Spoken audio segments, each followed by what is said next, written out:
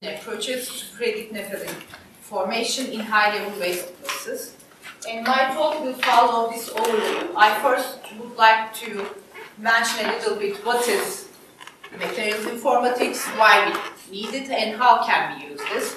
And then I will try to walk you through a materials informatics project step by step by using the Nepheline crystallization in high-level waste classes as an example. And let's start. And let's start with defining materials informatics. It is a buzzword. You will hear it every day. You will hear data science-driven research, data science-driven material science, materials informatics, big data, all of buzzwords, all of them are there. But what we are doing for especially materials informatics is we are using principles of informatics. We are using data science methods. We are using machine learning algorithms, and machine learning algorithms is actually a subcategory of data science methods, and we apply them to solve our materials-related problems. So they are tools for us.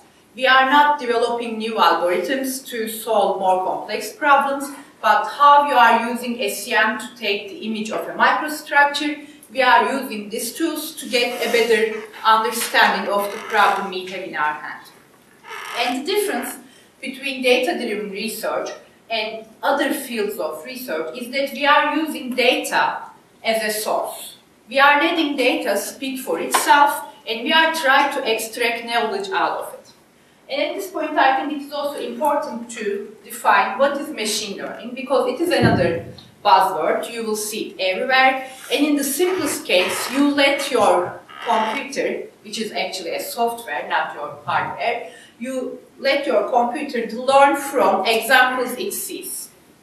And the data science or data-driven algorithms that are used for this task are good at discerning the patterns and making predictions on large amount of data with high dimensionality. And that's the part that is different than what we were doing till now. We are working with high dimensional data here. And these models are better at seeing the patterns and making predictions on high dimensional data than we do. And why do we need it? Just think a data point you created in your research for this month. How long time does it take? How many different measurements and experimental methods you use? And how many different information you get in what kind of length and time scales? Our data is heterogeneous, and we are creating it and making it the basis of our knowledge for a very long period of time. But our data is very heterogeneous and it is very high dimensional. Until now, we could answer some very important problems by just focusing a little part on this vast hierarchy of the materials. But now we are after solving much more difficult and complex problems. We want to attain new functionality in existing materials. We want to improve their functionality, and also we want to discover new materials. And to do this, we need to do all this different source of all this information coming from different sources. We make the big picture, and we should try to extract knowledge out of it. And this is why data-based models or database tools is suggested as the fourth paradigm of science. I don't know if it is really a paradigm, but I know it may be very useful. And another reason we want to use these tools is because technology, any kind of technology, you can think right on this point, is waiting a better material. There is nothing like we did the perfect superconductor and we are done. It will never happen. As technology develops, we will need better materials in every step. And these tools are very useful in accelerating the materials discovery.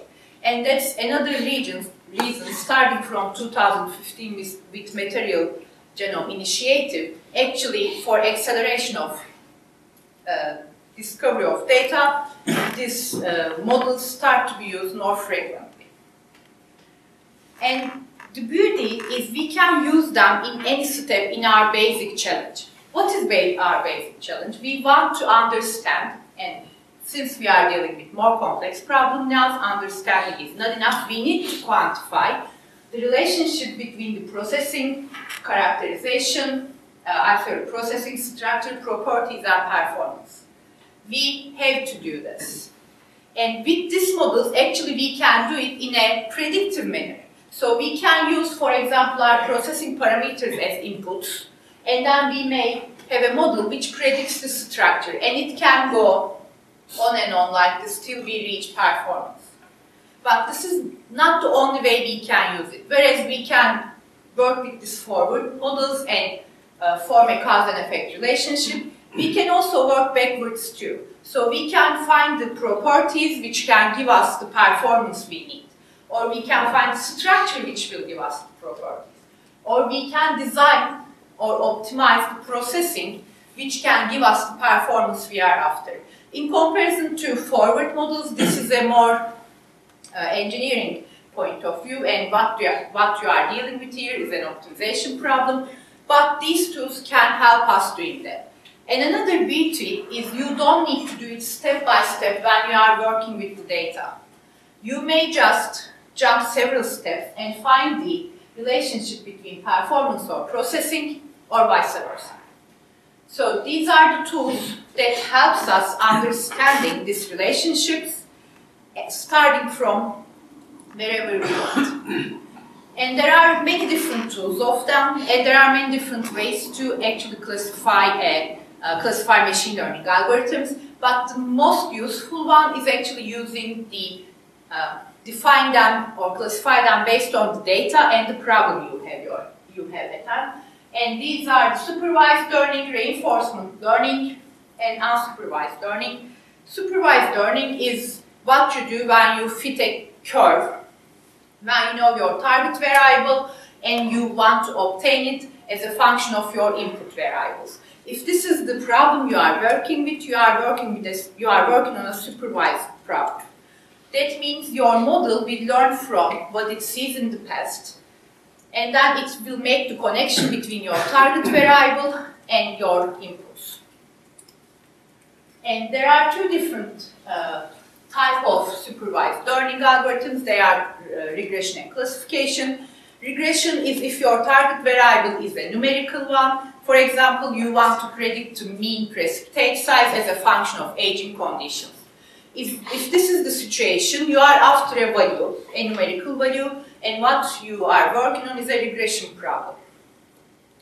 And if you are working with labeled data, what does that mean? Let's say you are working on a compound which has polymorphs, and these polymorphs are called A, B, and C, and you want to predict which polymorph will be stable for the given conditions. So what you are doing here is working with the labeled data and try to predict a binary output like this is A, this is B, or this is C, and this is the classification studies. Another good example is doing it before you run an experiment to see if your experiment will succeed or if it will fail, because success and failure will be a binary output, and you may use your experimental conditions to see if your experiment will be useful or not, or successful or not. The other one is unsupervised learning. In unsupervised learning, we don't have labels or target variables in our data, so this is more exploratory. This is most the part that we start with when we are in the beginning of a materials informatics project. We look into our data and we try to see if there are any patterns. And to do this, most of the time, we need to do for something called dimensional reduction, because as I said, we are working with high dimensional data, but we can only visualize the data up to 3 dimensions. So whenever you have a situation like that, just to visualize your data, you need to apply some dimensional reduction. And again, I will use the example of SEM. For example, when you have an SEM image, actually you apply dimensionality reduction because your structure is in 3 dimensions, but you are looking into it at a 2-dimensional level. And this is the same thing. We are decreasing the dimension of our data. And after that, we search our data to see if there are any clusters. Clusters are similar to classes. The difference is they are not labeled, and we understand if 2 samples in the same cluster or not by looking at their proximity in our reduce feature space. And finally, we have reinforcement learning.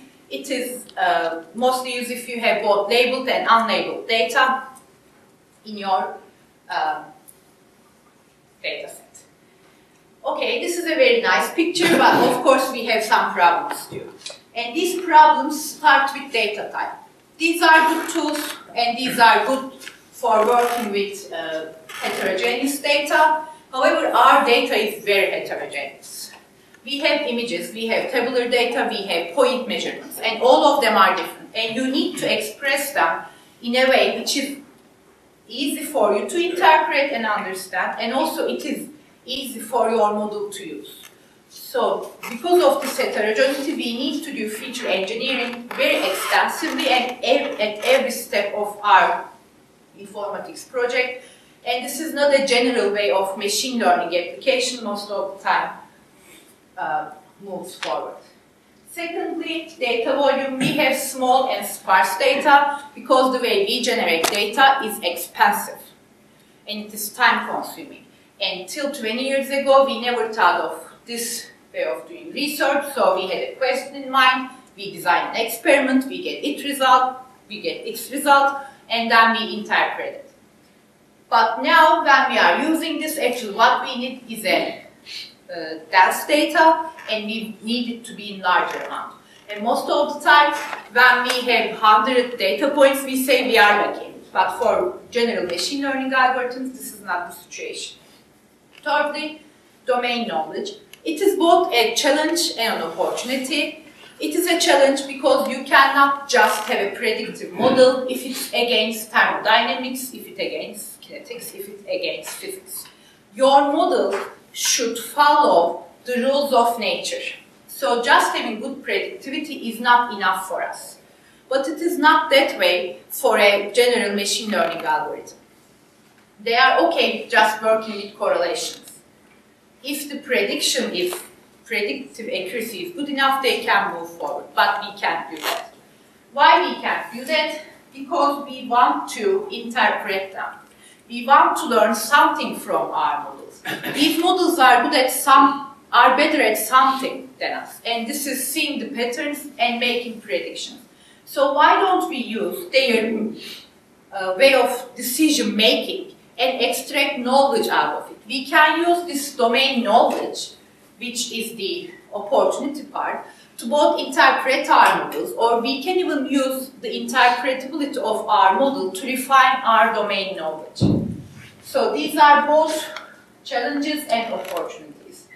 And finally, not finally, there's one more. And another one is uncertainty quantification. This is again required if another machine learning algorithm makes a mistake. Spotify offered you a bad song, you either pass it or you listen to it. It is not end of the But as engineers, if we cannot define our uncertainty, and if our model makes a wrong prediction, if we are lucky, we will only lose time and money. But we are engineers, and our mistakes can end up disasters. That's why we need to know uncertainty in our models. And this is another difference between general machine learning algorithms or projects and the way we use it. And finally, the goal.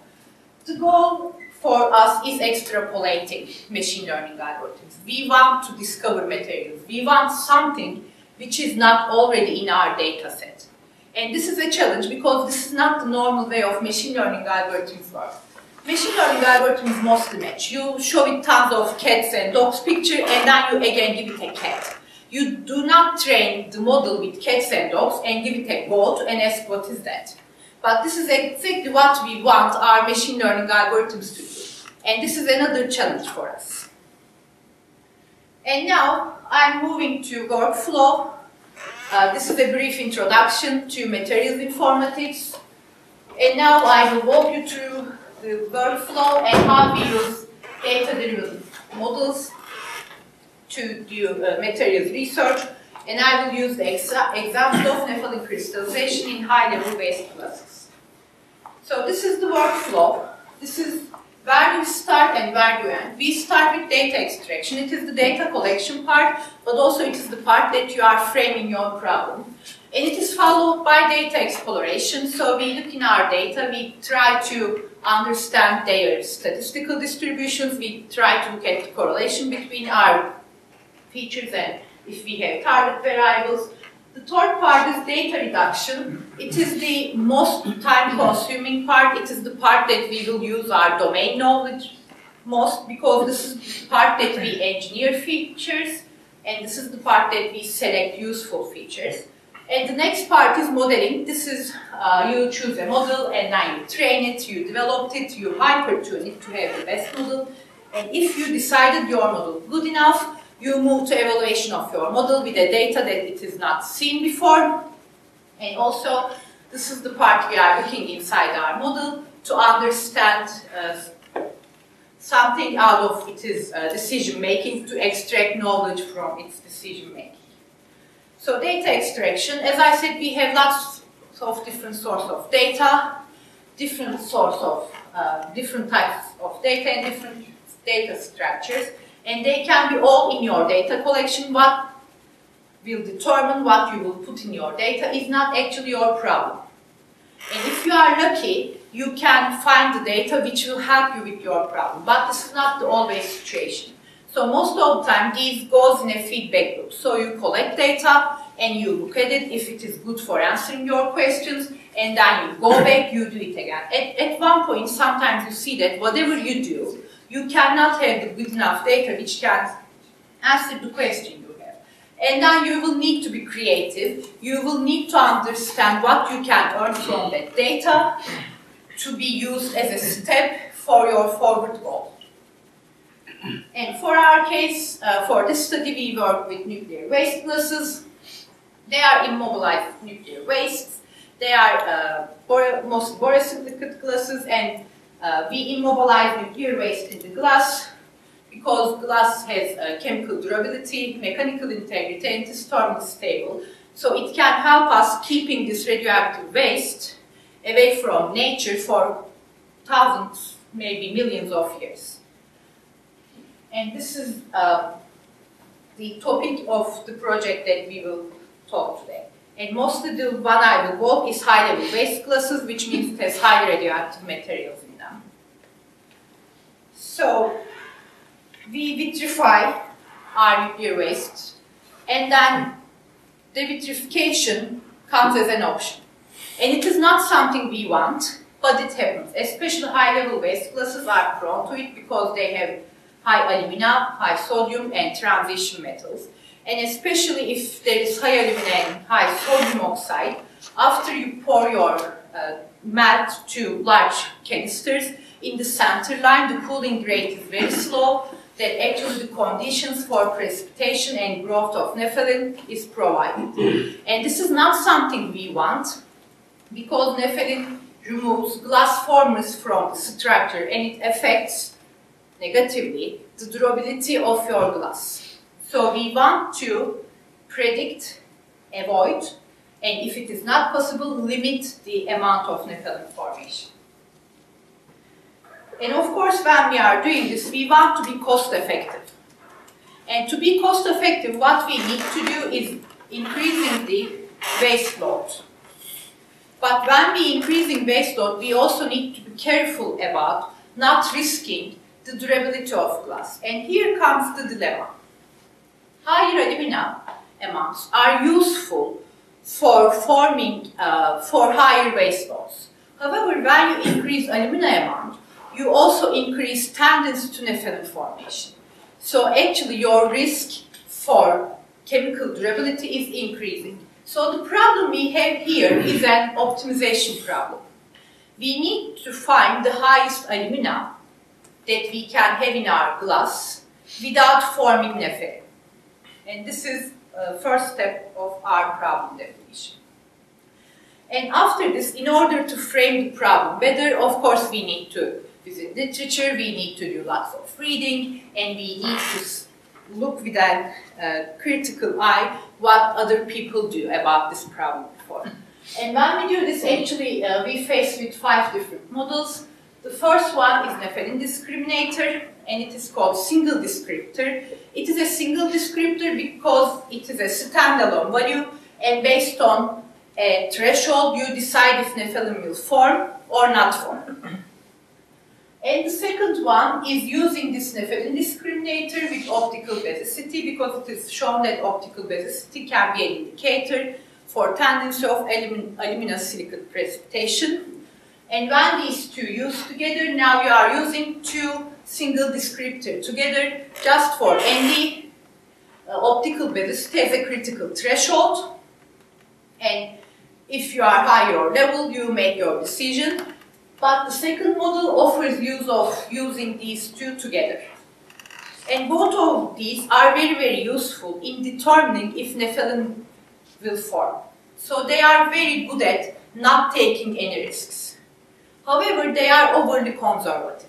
What does that mean? If we make our glass composition design based on outputs of these models, actually we will eliminate lots of high alumina amount glass which actually do not form Nepheline.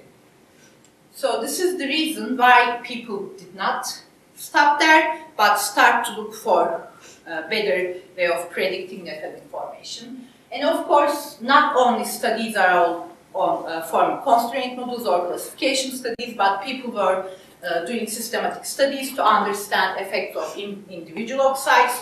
And these studies show that there is a very nonlinear interaction between oxide amount and Nepheline formation. That's why an artificial neural network model is developed, and it has very good accuracy. However, the problem with artificial neural network models, they are like black boxes. It is not easy to extract knowledge from them, and also it is not easy to quantify their uncertainty. And since this artificial neural network models showed some differences in its accuracy between different data sets, it gives the impression of the model made itself is not stable. And the fourth and fifth models are very similar to each other. They are forming submixtures which they are bringing together the similarly behaving oxides, and out of their linear combination they are forming the corners of a pseudo-ternary phase diagram, and then they are fitting a curve on the boundary of on this phase diagram where Nepheline forming and not Nepheline forming glasses are separated from each other. And then based on this curve fitting, they are making their decisions. These are good models. Some of them are very risky. The fourth one is more risky than fifth one, but fifth one also has some problems. So there are still rooms for us to develop better models. But the important part is both 4 and 5 has very similar accuracies, and there is no reason or no explanation why two different models have very similar accuracies. So based on literature and based on what we want to achieve, we can finally decide how our model will look. Our model will be a classification model. Based on its input, it will output, yes, Nepheline will form, no, Nepheline will not form. And I know it is kind of counterintuitive, but I will keep saying not Nepheline forming negative and Nepheline forming positive, because presence is mostly named as a positive and absence is negative, although we want just the reverse. In the end, this is the linguistic that is used, so I will keep using it. And this will be the output of my model. And my inputs will be, again, just like other studies, have the compositional space. And in addition to this, I would like to add the heat treatment related parameters, because we are working here with a nucleation and growth phenomena. And as a physical methodologist, I cannot just say, no, I won't take any heat treatment related parameters. So the input space will have compositions and heat treatment related parameters in it. And of course, because of the application and further former studies, I have some other critical aims. For example, I cannot have a model which has an accuracy less than 91.2%, And also, since I don't want to have a very risky model, I cannot have a misclassification of nepheline-forming glasses as not nepheline formers. I have a limit there, and this limit should be 13.7%. And these are called false negatives, so my model named them as negative, but actually they were positive, so they are false negative. And this ratio is what I need to keep low. And this is the part that we frame our model. And this is the part that we finish our data extraction. The other part is data exploration. Here we are trying to obtain large information about our data in a very simple manner. And to do this, we are using descriptive statistics, and we are using it for both our target and input variables. And when we are doing this, we are also starting feature engineering or data reduction a little bit, and we are trying to find correlations between target and independent variables. And I started this part of the study by looking at the correlations, and since I have a binary output, my options for quantification of correlation is kind of limited than a numerical value. So I work with point by serial correlation.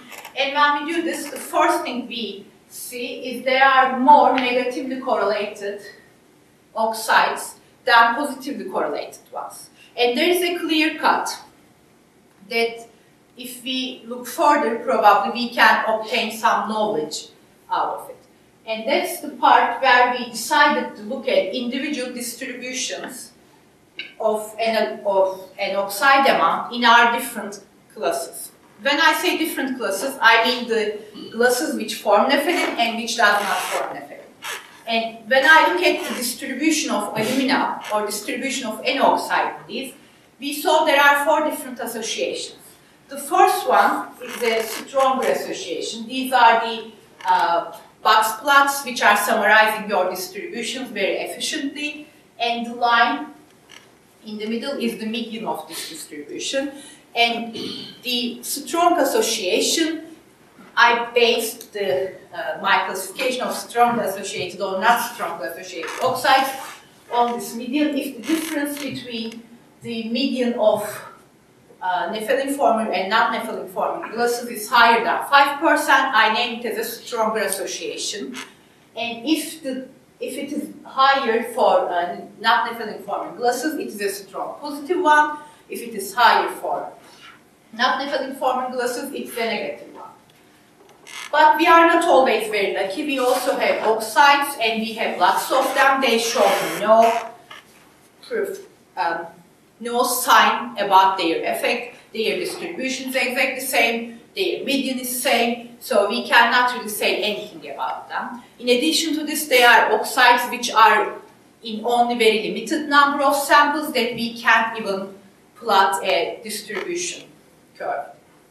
And finally, we also define something we call implicit association. That means the medians are almost the same. So you cannot gain any information from that side. But when we look at the distribution, we can see there is a difference. And the narrower difference means that it has some tendency to promote that kind of behavior. For example, the sodium oxide you see here has a very, not very, but smaller width of distribution for not nepheline-forming glasses in comparison to nepheline-forming one. And as a result, I will call it an implicit positive association. And this is the point that I actually finished the exploration of data, and I started to data reduction part. Data reduction is like dimensionality reduction. We do lots of feature engineering. We transform our raw data into something which is meaningful to us, which is interpretable for us, and also which is useful for our models, or easy to use for our models. Although it calls data reduction, it always starts with adding more features to your data set. You actually increase your dimensionality before you decrease it. And this is the part that we apply our domain knowledge a lot. We try to come up with more better features, we can summarize or explain what is happening other than individual features. So we combine them together and we try to obtain something different that we don't have in our trade set. And after that, we are doing feature selection and elimination, because high dimensionality, although the tools we have can deal with it, is not a perfect thing for us. There is something we call curse of dimensionality. If you have so many dimensions, especially in cases like material science data with the small amount and sparse data, most of the time you make your model very prone to overfitting. Overfitting means your model memorizes, it does not learn. And if it does not learn, it cannot have a predictive power. So it is something we always want to eliminate, we always need to be very careful about. That's why almost always we will have a feature selection study. And also there is a part of it which is called feature extraction. It is obtaining a new coordinate system out of your variables. There are many different ways that we can do to achieve that aim. And also feature engineering, if you use all of your existing features together, can be a part of feature extraction too. So the first step of our feature engineering, after we distinguished that associations, we thought, why don't we use them? It is like getting together the similar effects and making them have a bigger effect. And if we can take the difference of two big effects, maybe we can create a descriptor like ND or OB, which is standalone, can help us help us classifying classes as not Nepheline formers or Nepheline formers. And that is exactly what we did here. We call this parameter difference based on correlation, because this is how creative we are. And then we try to have some combinations of our associated features to have this parameter DC, because we did not use all of the oxides which shows correlation, but instead we used the best subset even here. And in order to choose this subset, we use it is standalone accuracy for predicting Nepheline formation. And it is the first feature that we add. After that, we added some heat treatment related feature. We digitalized cooling curves, and we express the time spending on each important temperature range. And after that, we put all of our data together. We have around 60 features in that plot, and we try to understand how useful they are in terms of the prediction we want to make. This feature selection model is not the best to select the best features, but it is a very good one if you want to eliminate some features which are not so useful. And this is exactly what we did here. We eliminated some of the features which does not seem to be very effective. And with that, we finished our data reduction part for now. Oh, I'm sorry. After that, of course, we go and try the feature extraction. For that, we try to create our coordinate axis by using many different reduction models, and none of them is actually worked the way we want them to work, because none of them gave a clear cut between Nepheline forming and not Nepheline forming classes. But instead, they showed us that there is a high overlap between these two different classes we have. And after that, we moved to our modeling. The modeling part is selecting your model, train your model, develop your model. It will be again in a feedback loop. You will do it with your feature selection or with your model evaluation. It will not end before you are done with the project. And after you choose your model and after you develop your model, what you do is fine-tuning. You need to tune the parameters in your model so that it works best for the problem you have in your hand. Because sadly there is no single recipe for a single kind of problem which tells us these features will work best, these models will work best with those kinds of features. That part is a trial and error, and you need to try as many models as possible until you reach the best one. And this is exactly what we did. We tried many different models, but we also included our feature selection in this one too, because again, said there is no recipe which says that this model and these features should go together. You need to do it every step, your feature selection in every step. And in the end, we reach these features, and the model we have is a decision tree with a boost. And then we come to evaluation of our data. Here, there are different ways we may follow. One of the most frequently used ones are having a train and test split, or having a k-fold cross-validation. Train test split is simple. You take some part of your test set and you never let your model see till you come to evaluation. Feature selection, training, all of them are just done on training set. But most of the time we are not that lucky because we have limited amount of data and we want to use as many samples as possible to train. So we mostly follow k-fold model, in which you form k different train and test set from your data. Train sets will be used to train your model, and test sets will be used to test your model. And you do it in a way that each of your samples are at least once in the train set and at least once in the test set, because it tells you how your model will work if you have seen a different sample that it is not in either of your sets. And when we do this, we use two different cross-validation. One of them is 1,000 different train test sets, so it's a 1,000-fold model. It is not something done very frequently, but after we see that there is overlapping, we want to be sure about the distribution of our accuracy in different test sets, and that's why we tried 1,000 different.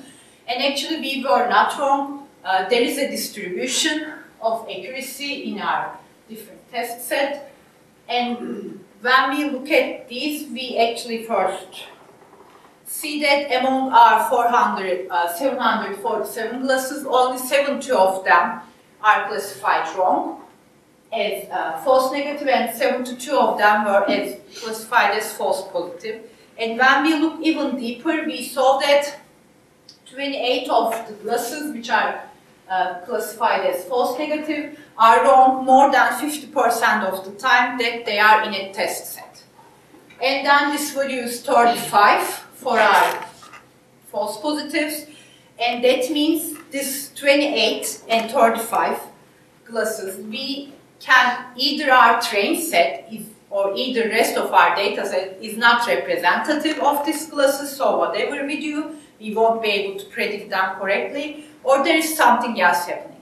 And in order to see our first part, if it is true or not, we applied another cross-validation, which is leave one out, in which you use only one of your data points as a test set, and you train your model with the rest of your data, but you do it as many times as you have samples in your data set. So for our case, we trained 747 different sets to obtain only this, accuracy value. This accuracy is actually the mean of our 1,000 different train and test set model. And when we look at the samples which we misclassify here, we see that they are the same samples that we misclassified 50% of the time. So yes, we cannot predict these classes correctly, regardless of what we do. And in order to see, okay, there is a problem, our accuracy changes, how I can give people an uncertainty. And to do this, we actually again visited the data reduction part, and now we use only our 5 features, and we actually express them in 2 dimensions. And when we do this, we see our problem. We have a part which is mostly correctly predicted Nepheline forming glasses. Next to it, we have another region which is rich in terms of Nepheline forming glasses, but there are also some not Nepheline formers, and when our not Nepheline formers are in this region, we correct them wrongly. So this is the zone 2. And also we have another region or zone. It is rich in non-Nepheline forming glasses, but there is also overlapping, especially if you come close to boundary between zone 2 and zone 3. There are some glasses which actually does not form Nepheline, but they are close to the Nepheline formers. And then finally we have a fourth region that we are very happy about, non-Nepheline formers, and we can predict all of them correctly. So in order to give an uncertainty, we provided this zone analysis as a part of our study, and we told them that if you are at zone 1, 96% you have a Nepheline forming glasses, and it is very probable that you will predict it correctly. And even though you mispredicted, it is highly possible that you won't be missing too much. And actually in that region there are only 2 glasses that we could not predict correctly, and when we go and look into details of these glasses, we actually see them. They are having other crystals than Nepheline. So there is a reason that they are in that part of the PC zones, although they do not form. And we can do similar analysis for all of our zones, and in the end we see that our accuracy is actually lower in the regions when we have overlapping, and outside that regions we have a prediction that none of the models can reach, but probably they cannot reach it because they are suffering from the same problem. And after this we come to analyzing our models and try to understand its decision making so that we can extract some information out of it.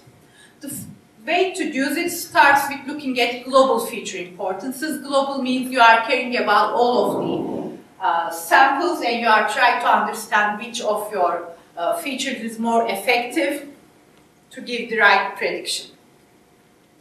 And for these actually we see sodium oxide is one of the most important one, and it is coming from the fact that our model, the way our model works, focuses on the samples which are more difficult to classify, and this feature importance tells us that the glasses which are difficult to classify uses sodium oxide most frequently to make a decision. And then we may just normalize all of this difference in our model, and then we can look at overall feature importances by using permutation. And when we do that, we see ND is our most important feature, and it is followed by DC and sodium oxide. And we can do it in a manner where we have where we look at the individual samples one by one, and when we do that, we see in our decision making if you have a correct positive prediction, all of your features are actually supporting this. But if you have a wrong prediction, there is one feature, only one feature which says no, it shouldn't be here, and this is probably the reason that the feature which actually is the reason of the different behavior in the actual data set, but it is dominated by our other features during the model, and as a result of, they end up in having the wrong prediction. So with this, I can summarize that we have the highest alumina attainable model, and we did it without sacrificing any accuracy. Our model has the same accuracy or slightly better accuracy than most of the models. And we also noticed that the accuracy is changing according to where you are in your feature space, and this is because of the presence of overlapping regions. And also we, at this point, after our model analysis, we can say that overlapping regions need to be eliminated from other parts, and they should have their own classification model to attain a better accuracy throughout our process. And now this is the ongoing work that we are working on this project, and finally I would like to thank our collaborators and our funding agency, and I would also like to thank you for it.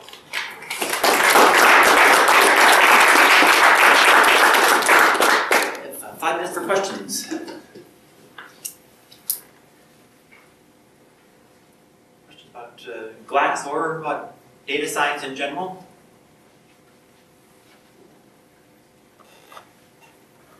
How long do you tend to spend on data reduction or dimensional reduction in the process? Actually, I show it like a successive thing, but till you say, okay, I have a good enough model, you are confident with it. And even after you evaluate your model, and for example, it tells you sodium oxide is more important, then you go back and start with the interaction of other oxides with sodium and sodium oxide, and you try to, again, even that point, you try to come up with a better feature. So it is all throughout the process. But if, let's say, this project takes a year, it takes a year too. Can you adapt this model to start looking at other ceramic phases that will start precipitating out now? So you have it really tuned for Nepheline. Yeah. But can you start using it to see any other parasitic sort of crystallization? Of course, if I have data Okay. for the compositions I have about precipitation of other crystalline forms, yes, I can. Okay. Yeah. And for example, the zone 1, the misclassified classes having other crystals in it, it also verifies something said in the literature, that the different crystalline phases also affect each other and how they will, which one will crystalline. And Okay. like that. So yeah, even this study enough alone can be an input for another model to predict our crystal. Yeah. Very cool. Other questions? A minute, and I know you've done other work. So in this particular project, you're looking at composition as your primary input. Mm-hmm. What are other examples of projects and other attributes that you've worked with or similar type? Okay, I worked on a microstructure project in which I actually did lots of data reduction so that I don't need to use images as data inputs. Out of them, I determined some structural descriptors and I use them. So microstructural features could be an input. Other than that, I have 2 studies in which I only use the FT data that is either collected from literature or generated.